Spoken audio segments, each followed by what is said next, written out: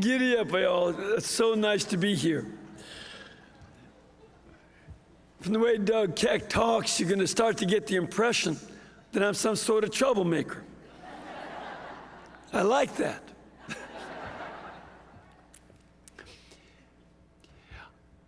This afternoon, I'd like to speak a little bit about some reflections from the gospel that we had today and emphasize certain parts of it that I think are going to be helpful to understand ourselves. We heard in the gospel from Luke chapter 12 that our Lord Jesus said to his disciples, "I have come to set the world on fire, and how I wish it were already blazing. There is a baptism with which I must be baptized, and how great is my anguish until it is accomplished. Do you think that I've come to establish peace on the earth? No, I tell you, but rather division." These are odd words.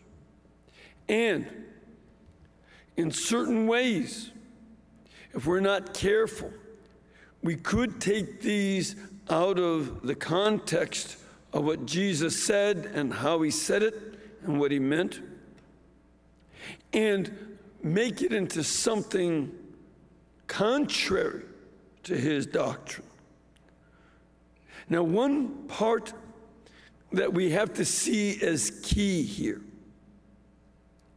is that he came to have a baptism, and he's in anguish until he experiences that baptism. That baptism certainly refers not to a washing in water, but being awash in his own blood. Because the baptism of which he speaks is his own death and passion, his sufferings. Later again in the gospel, as well as in the other gospels, he spoke about his death as being a form of baptism. A baptism, the Greek word baptizo means, usually refers to a ship that is sunken and gets waterlogged. Bapto is to sink, and baptizo means to be waterlogged. And he is going to be, in that sense, waterlogged, immersed, bathed in suffering. And it's not going to be in the process of Jesus Christ imposing somebody else to get suffering, but he will stand back and he will receive that suffering from them, silent like a lamb, exactly as Isaiah the prophet had foretold 540 years, actually 570 years before Christ suffered.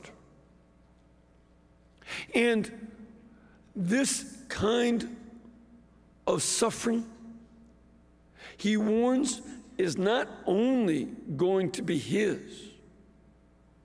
He lets his disciples know very clearly and very well that it will be theirs as well.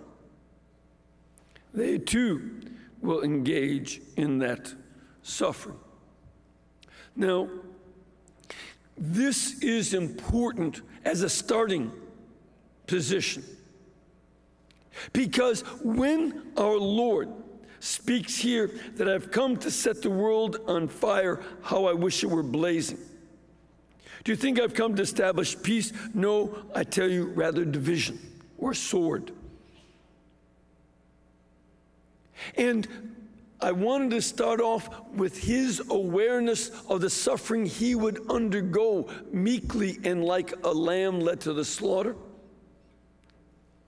because Christians do not take this passage out of context and try to assert that we should set other people's churches on fire. We do not use this to assert that we should go and wage war against other religions. This is not the case. And that's not what Christ wanted us to derive from that. Now, as a little side point that I'm sure many, if not most of you have heard, I'll even ask you to raise your hands. How many of you have heard it said that religion is the biggest cause of war in the history of the world? Raise your hands. About all of you, right? I only hope that the people who say that are merely ignoramuses and not liars. I hope they're not lying. I'm just hoping that they're too dumb to know any better. And I'm going to recommend that I'll give you some of the data, but I want to recommend all of you to go check it out yourselves, where you can go to the University of Hawaii's website, www.hawaii.edu. And when you get there, I forget the specific part, there's a slash, but there's, what you can just do is look up democide, like the word democracy, which means ruled by the people, not by dictators, but by the people. And democide means the murder of the people. And when you look that up, you'll see the charts they have about the wars of religion, the wars that were fought in the name of Christianity. But also, they'll give you data on the wars that were fought in the name of secular ideologies. And they will give you the list of wars and the tally of the dead when wars were fought in the name of atheism and to promote atheism, and also the attacks by governments against their own people to wipe out the opposition in the name of atheism. And what you will find, they do some of the adding for you. They've got great charts. Name of the war, period of history, all that's laid out. And in the 2,000 years of Christianity, where they include the Crusades, where 1 million people did die, in a 250-year war. So many died, 1 million. And they will give you the number of people who died in the Inquisition.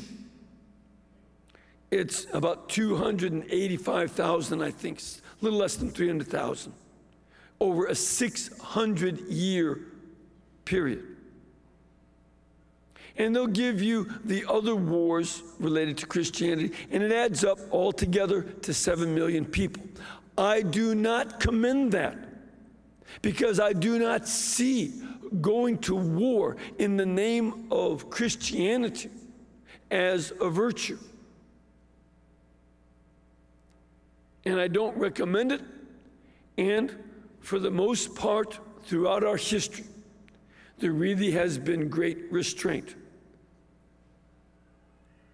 But when you tally up the wars in the name of secularity, you can see that the French Revolution and the Napoleonic Wars were already a couple million people. But between 1914 and 1990, we see many millions more. 20 million in 4 years of World War I. In the name of nationalism. There was nothing religious. As a matter of fact, what those governments did under Otto von Bismarck in what was called the Second German Reich, or in Italy and in the Russian Empire and the British Empire and the French Empire and the Turkish Empire. These empirical nations did not fight in the name of religion. What they were telling their people is that your commitment to the state supersedes your religious commitment. Your commitment to our people, to our nation, or to our government, depending on which country you were in, to our czar, to our Austrian emperor. Those commitments were more important than your commitment to the church or to God, and that the state should supersede religion. And in the name of that, 20 million people died in 4 years, 3 times as many as died in 2,000 years of Christianity. Now, which idea is more dangerous? The idea of the supremacy of the state, or of the people or nation, or the supremacy of God? Which one is more dangerous? Then, of course, in the name of National Socialism and the push of the Empire of Japan, 50 million people died. 7 times as many as died in 2,000 years of Christianity. But in the name of atheistic communism, especially not so much under Lenin's ideology, but Trotsky and then Stalin, made a strong commitment to eradicating faith in the name of the idea of socialist communism and atheism. And they wanted atheism to eradicate belief in God. And 61.9 million people were killed by their government of their own nation, of their own people. Not in war. The state attacked its own people. The estimate keeps going up, but at this point they think at least 75 million people were killed in the name of atheistic communism in China.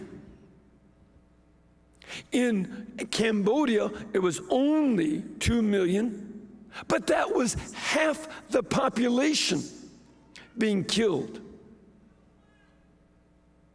in the name of atheistic communism.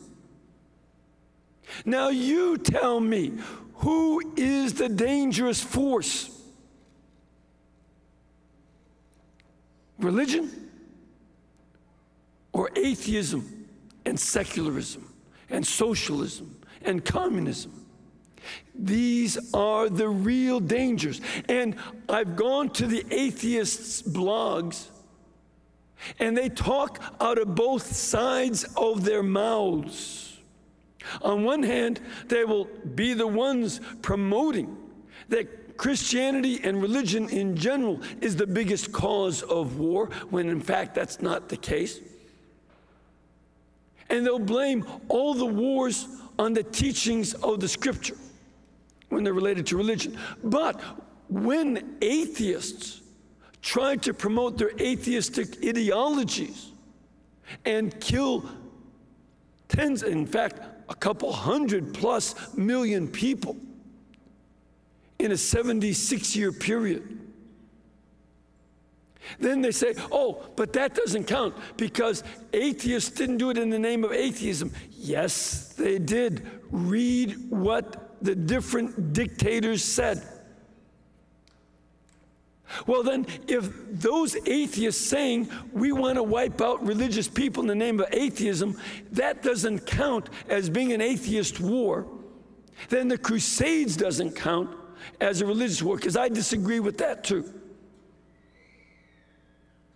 And I don't like it, so you can't use it. Either you accept that the 7 million who died in religious wars are outnumbered by those who died in the name of secularism and atheism, or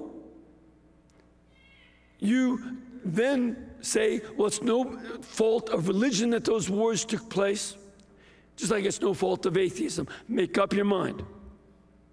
Does your belief lead you to bad actions or not?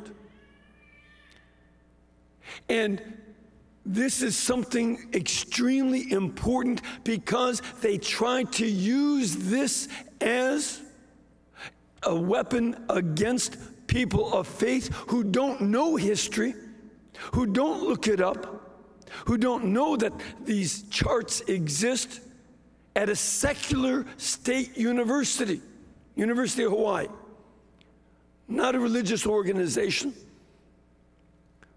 not a Catholic school, not anybody's school except the state. And they're just trying to give historical facts. And people who don't know those facts say, well, that is dangerous to be religious, when it's the opposite that's the case. It's dangerous to be an atheist and a secularist. And we then have to say, look, we are not here to set fire to the earth the way the atheists and secularists have set fire to the earth in their wars, their world wars, their mass executions, their gulags, their concentration camps. Oh, they'll say, Hitler was raised Catholic. Well, a lot of you atheists were. Are you still Catholic? Or have you repudiated it? Because Hitler hated the Catholic Church and repudiated his Catholic faith. If you don't count his repudiation of faith, then we won't count yours. So put some money in the collection.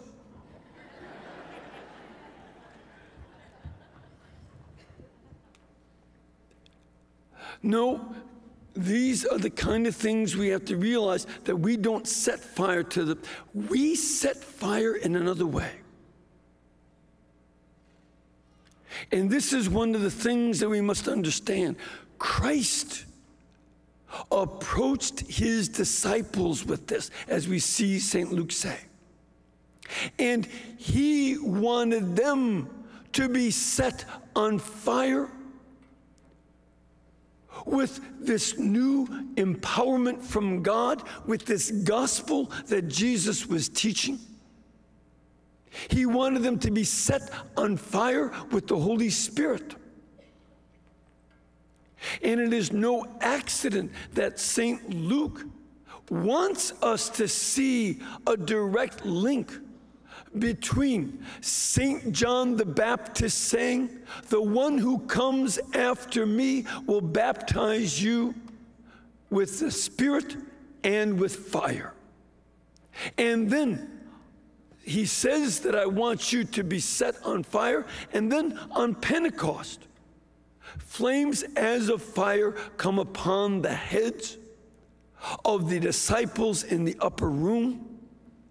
And these folk who were afraid to step out of the room are set on fire to preach the gospel of Jesus Christ. Not with the sword, not with burning down Roman temples or synagogues, but with the truth of what they speak about Jesus. And that this fire that Christ set on the earth was such a power in their lives that they saw the truth of the gospel as being more important than their own mere survival. These same disciples not only preach in Jerusalem, and some are killed there, like St. Stephen, the first martyr, St. James, the brother of John, the first apostle to be martyred. But also, they go to the ends of the earth exactly as Jesus had told them, exactly as he desired in this text. I've come to set the earth on fire, not Jerusalem alone, not Judea or Galilee alone, not only Samaria, but to the ends of the earth, as he told on Pentecost, on the Ascension. And they go as far as they could before they're killed. From Spain to India, from Egypt up to what's now southern Russia, northern Iraq. They preach all over the world. And it hasn't stopped. And that this fire for Christ has spread from them and continues to spread today. Now, the purpose of this is not going to be to review some of the positive things happening in our world today. I'll mention a couple of them. For instance, how many of you are aware that there are between 6 and 8 million Muslims becoming Christian in sub-Saharan Africa every single year? How many of you heard that?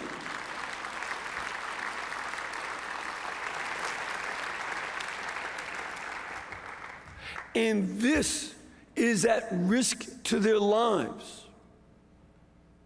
There are terrorist groups that attack them. Churches are being burned. Christians are set on fire with the love of Jesus Christ, with the gospel of his truth. And they go forth and they're winning people over. The response all over the Muslim world is to burn their churches. 60, 70 churches have been burned in just the past couple days in Egypt. Coptic Orthodox, Coptic Catholic, the Franciscan Church, the Jesuit Church, Adventist, Baptist, but mostly Coptic because they're the majority Christians. Between 60 and 70 of their churches have been burned just in the past few days because the military doesn't get along with the Muslim Brotherhood. And so what do? Burn down the Christian churches.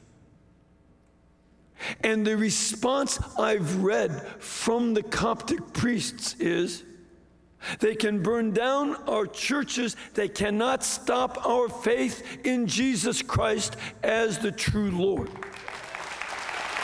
This is what our brothers say.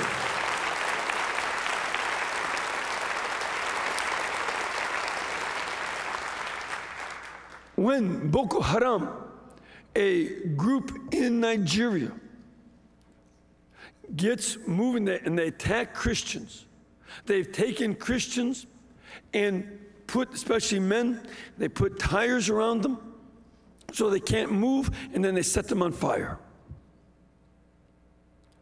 This is how they, in their hatred, set fire on the earth, and yet it doesn't stop people from sharing the faith.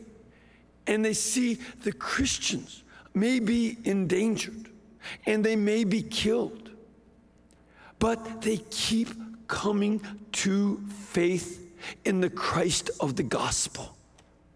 Because the people of Nigeria and Mali and other countries throughout feel that fire of Christ that sets them on fire, not with tires and gasoline, but sets them on fire with the love of God, the love of their neighbor, and the truth of the gospel. This is not something of the Roman Empire days of hundreds of years ago. This is days ago. Just a few weeks ago, a Franciscan priest was killed in Syria by Islamists because he was trying to protect nuns from being attacked by these people. This is going on constantly in Iraq. Churches burn on a regular basis in Pakistan and elsewhere. And still in China, many of our Catholic brothers and sisters are experiencing terrible oppression from their government. We have to be aware of that, because this kind of reaction is one that Jesus speaks about when he says, I did not come to bring peace, but a sword. Not because he wants to instigate violence. That is not the purpose of our Lord. Nor does he want us to instigate fights and violence and harass others. That is not righteous.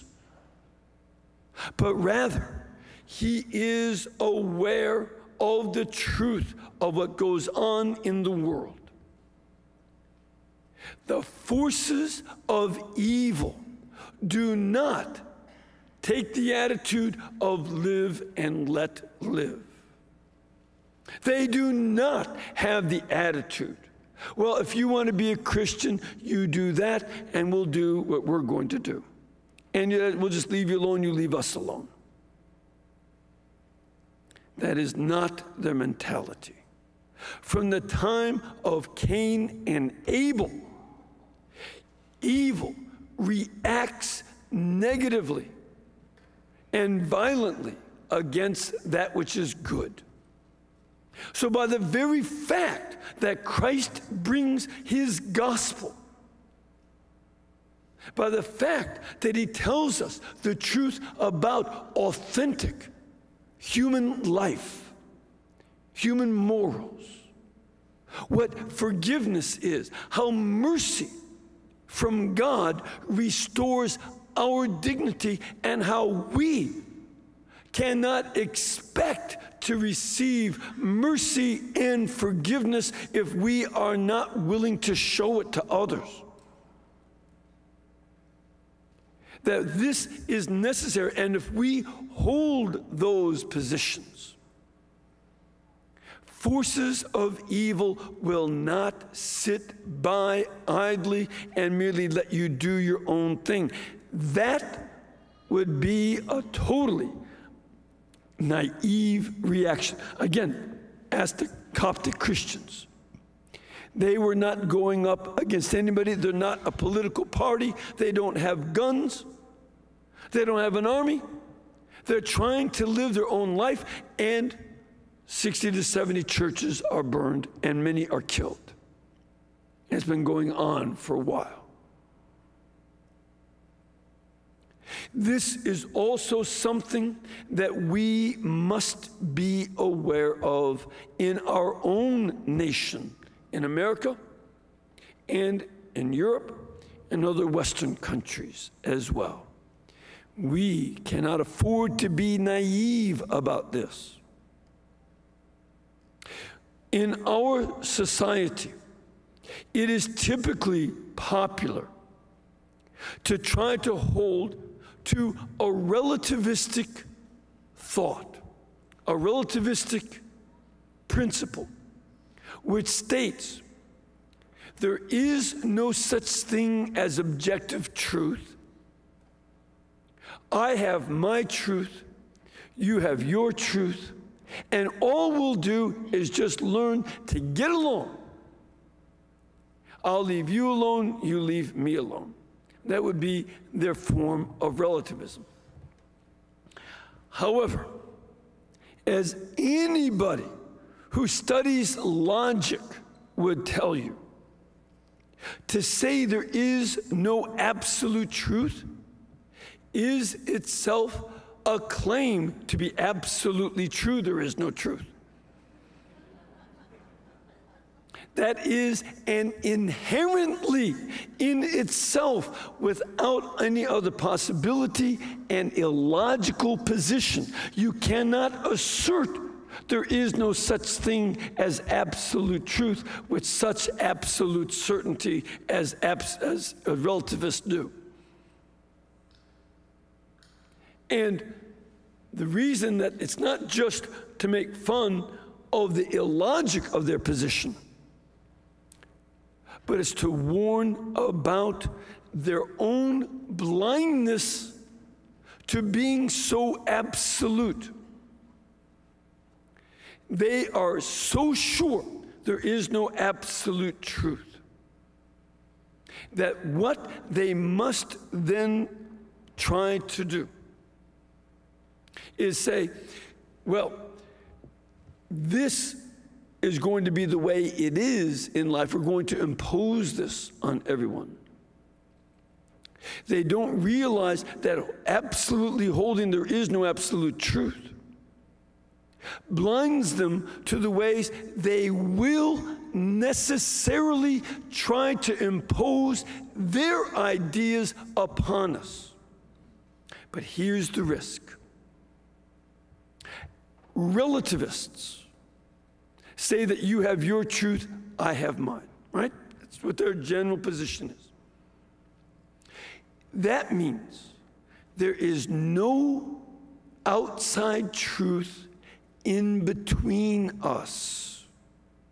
There's no absolute truth, objective truth that you and I can recognize and then use as a basis for discussion, disagreement, or debate.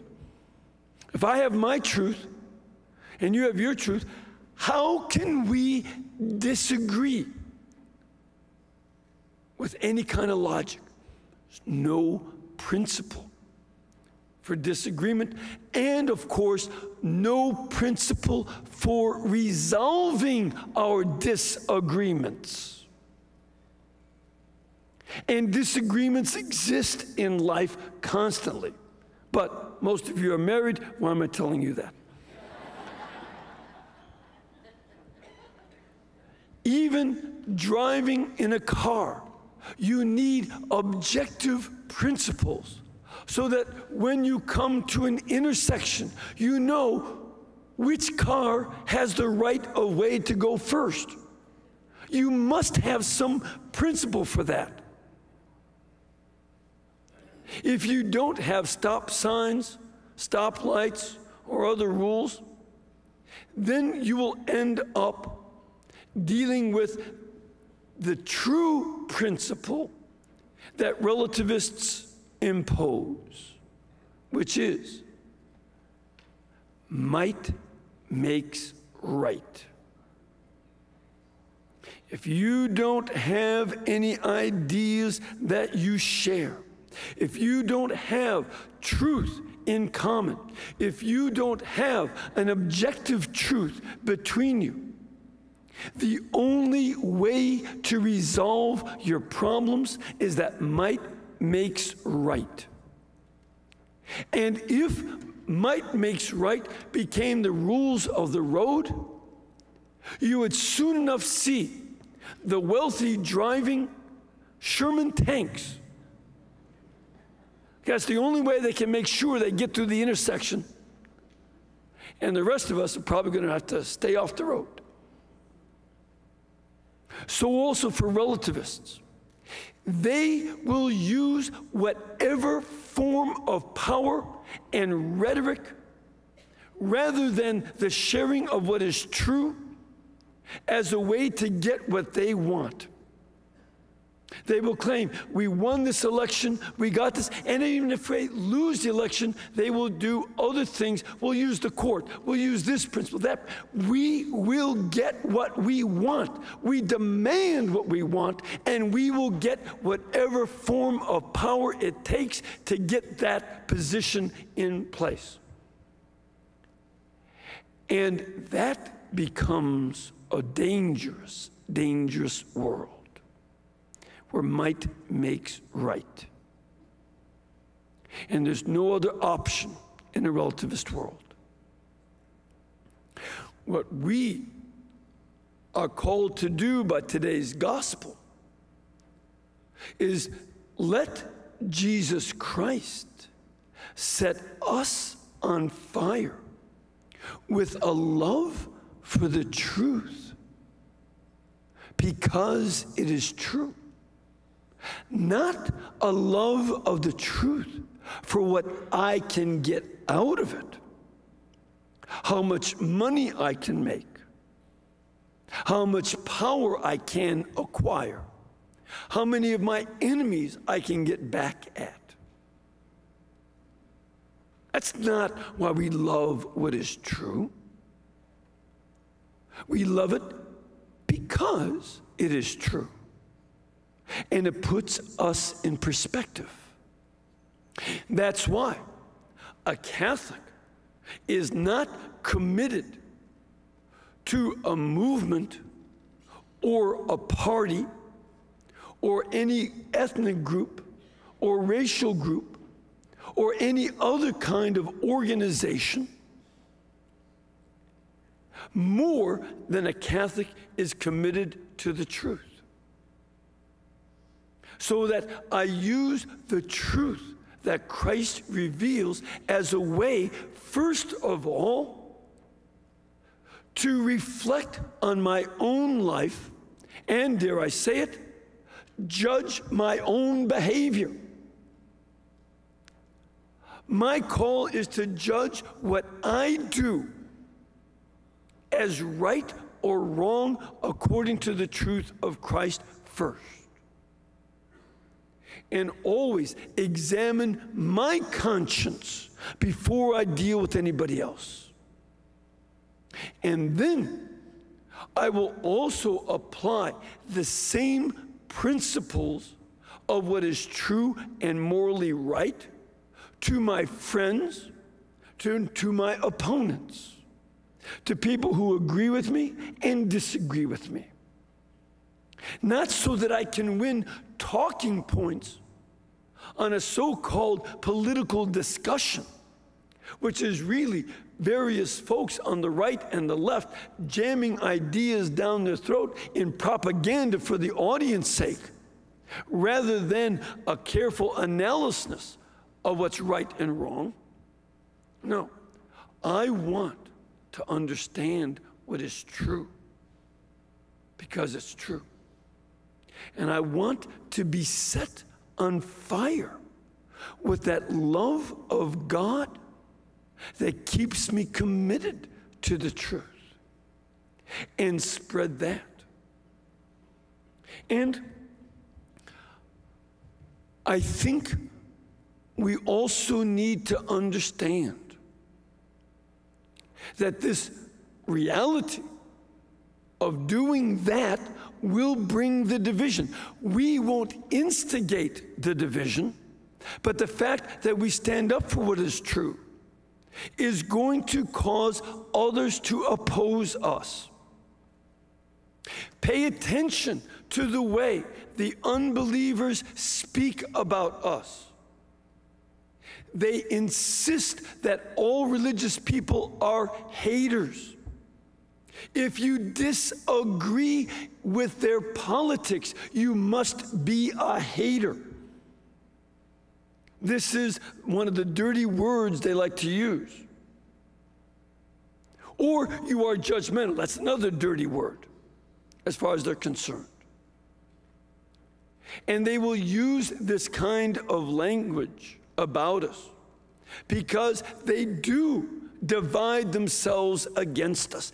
This is part of reality. And we should not be naive about it.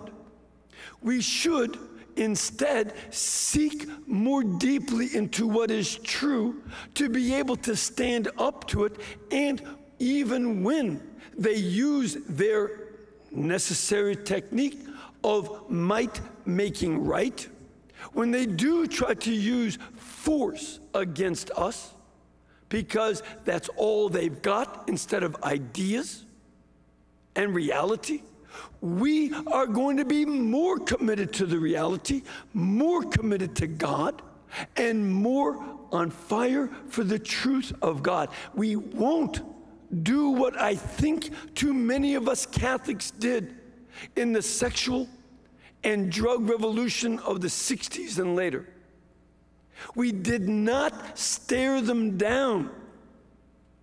We said, well, maybe they've got a point. Maybe they're right. Well, how did that work out for them or us? With the drug culture leading to so many tens of thousands of deaths by users and dealers and cartels. How did that bring about the peace, love, and joy of '68? Ask them in Mexico how well that's working out for them as 60, 70,000 people are killed by the cartels. And then their solution is, oh, we'll just make it legal. As if that will stop the violence. Hardly. How did that sexual revolution work out? When we went in 1960 from 5% of children born out of wedlock till today, 41% of Americans are born out of wedlock. How'd that work out? And of course, 25% are infected with sexually transmitted diseases. Last year, the Center for Disease Control said 100 million people were treated for diseases. How's that working out? We didn't stare them down. We didn't stand up strongly enough for Christ. We said, well, whatever. Well, it's different. It's their thing. They can do what they want to do. And that was the music, and that was our attitude. Today, Christ calls us with a yearning to set us on fire for the gospel. To set us on fire and to stare down those that call us haters, but stare them down with a love of Christ, a love of truth, and a love of them. To stare down those who are destroying families with a love for them and a love for the children God wants to bring into the world through them, and a love for family relationships. To stare down when the government tries to force us to commit mortal sin by paying for sterilization and abortion and contraception. We're going to stare them down with our rights as citizens and the truth of Christ, and a love for them too. This is going to be a long, long task. It has gone badly for the last 40-some years, and it's going to be problematic in the future. But we don't depend on ourselves. That fire is not mere emotional enthusiasm, but that fire is the power of the Holy Spirit. And that is the task that we have. And that is the gift that we seek from Christ. And that will be what we share. Thank you.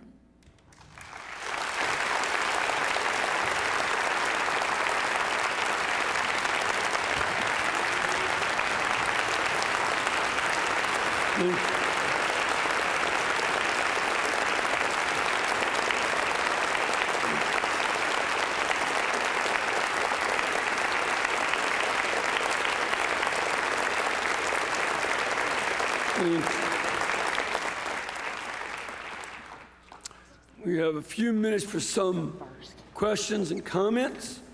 I'll start off with this young lady there at the front. Ma'am, where are you from? Albuquerque, New Mexico. Beautiful town. I love the Mexican food. Pafalone Jesus Christus. Siempre. Oh, no way. Oh, Christus, all right. Pafalone Jesus Christus.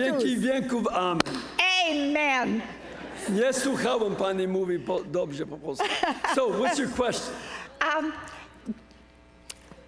First of all, I want to thank you for your Jesuit zeal for knowledge and education. Well, thank you. And I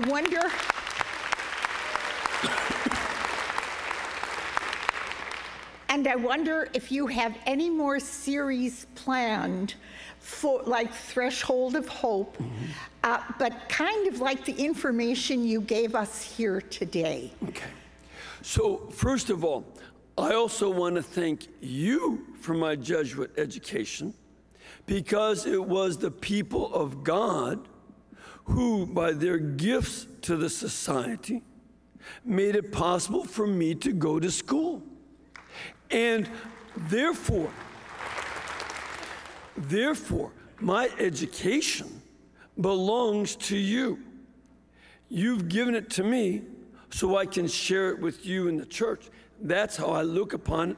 And, you know, all your generosity to the various communities and orders and dioceses, this is what you're doing. And I hope that, you know, you support the various orders and dioceses so that we can get good educations. I appreciate that very much.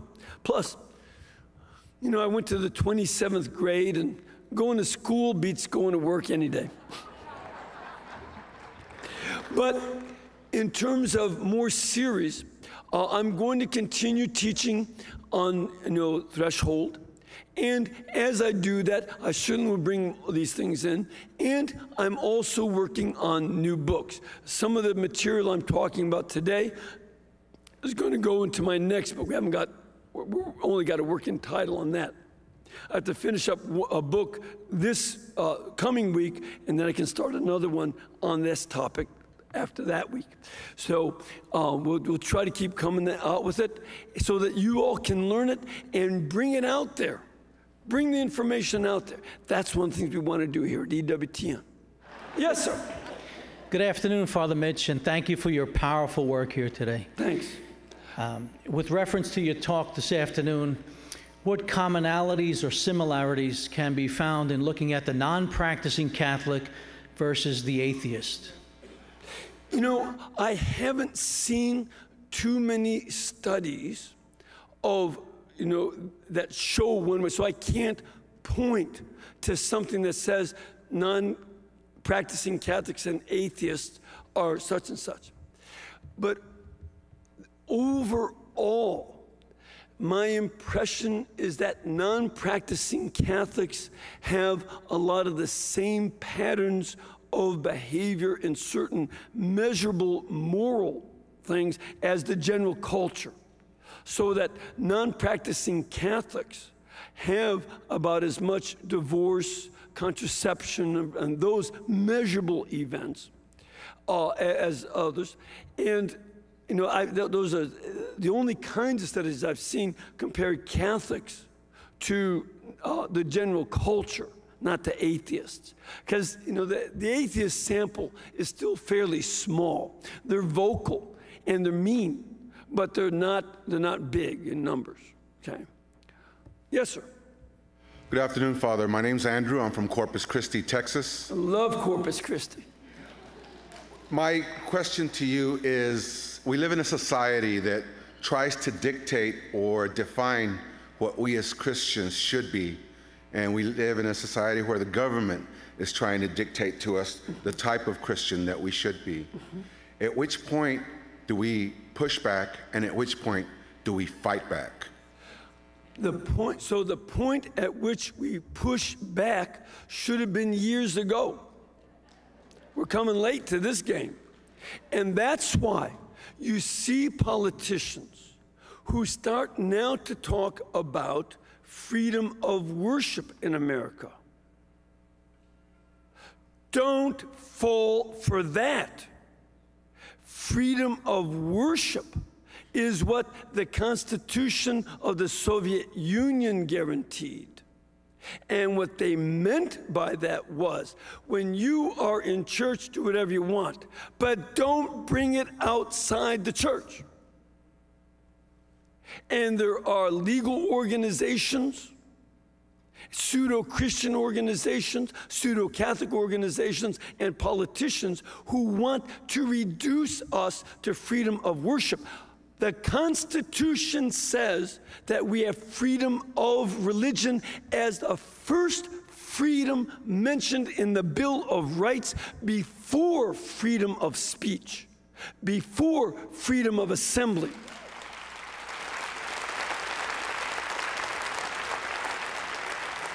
And on that point, be alert.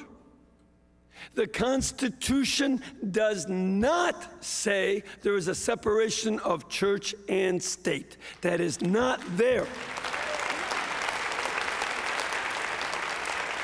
What the Constitution says is that Congress shall not establish a religion nor pass any law to interfere in the practice thereof, such as mandates to force us to commit mortal sin. They don't. That's what the Constitution says. The separation of church and state comes from a quote of a letter by Thomas Jefferson, 1804, 1805, in which he said there's a wall of separation between church and state to protect the church from the state, not to protect the state from the church. And then a former member of the Ku Klux Klan of Alabama was appointed as a Supreme Court justice by Franklin Delano Roosevelt. His name was Hugo Black. Now, they made him renounce his Klan membership. He did not renounce his Klan hatred of Catholicism, and in a decision made against letting any state funds go for books that could be given to Catholic school and to riding school buses, he introduced Thomas Jefferson's letter, and he said in that decision that there's a wall, a separation between church and state. That's where it got promoted. And all I like to do is point out that the ACLU is approving of and promoting a position from a Ku Klux Klan justice on the Supreme Court. Let them at it. Hello, Father. How you doing? Fine, how are you? Fine. Where are you from? I'm from Carmel, Indiana. Good to have you.